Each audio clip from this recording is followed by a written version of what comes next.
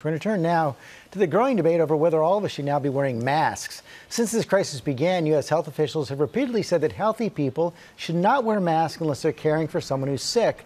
But some experts are now saying that wearing masks may be a beneficial way to stop the spread. Steve Osunsami is outside the CDC in Atlanta with more. Good morning, Steve.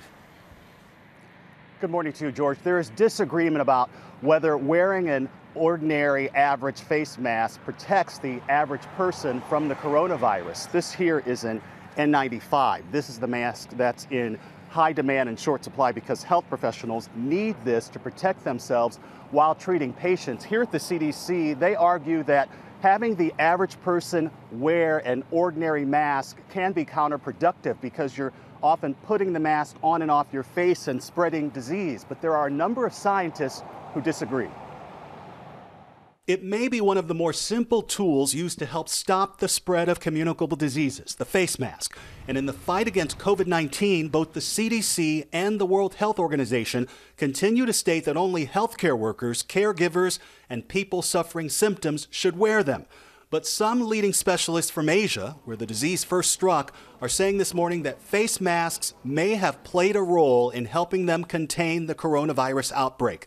And not hospital-grade masks, just masks made of fabric. The head of the Chinese Center for Disease Control and Prevention told Science magazine that the big mistake in the U.S. and Europe, in my opinion, is that people aren't wearing masks.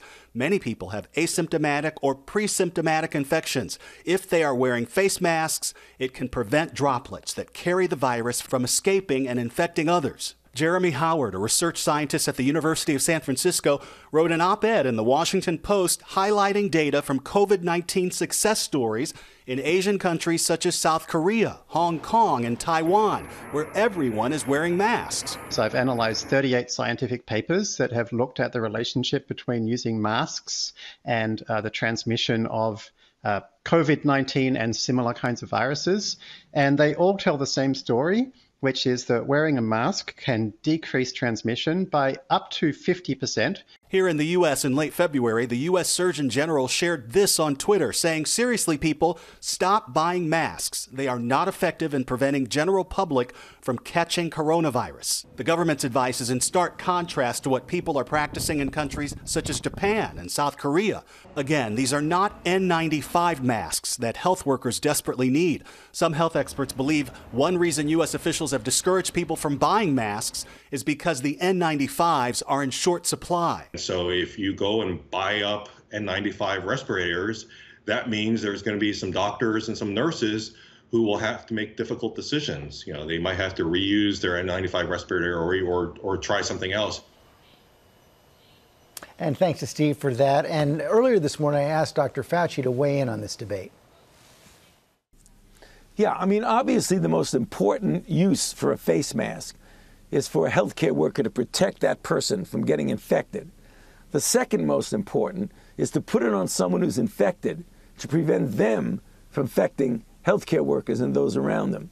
But there is some rationale that the person in the street who may not know they're infected could actually prevent the spread to other people by wearing masks. This hasn't been proven. We know the masks are not 100% effective. People might think and get under the impression that if they wear a mask, they're completely protected, and they're not.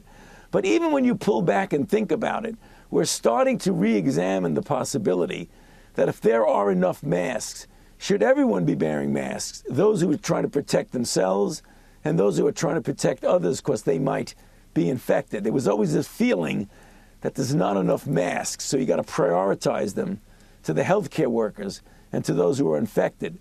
But given the situation that we might have enough masks for everyone, I think there's some rationale that we should utilize them much more than we do at the present time. Well, hey there, GMA fans. Robin Roberts here. Thanks for checking out our YouTube channel. Lots of great stuff here. So go on, click the subscribe button right over here to get more of awesome videos and content from GMA every day, anytime. We thank you for watching, and we'll see you in the morning on GMA.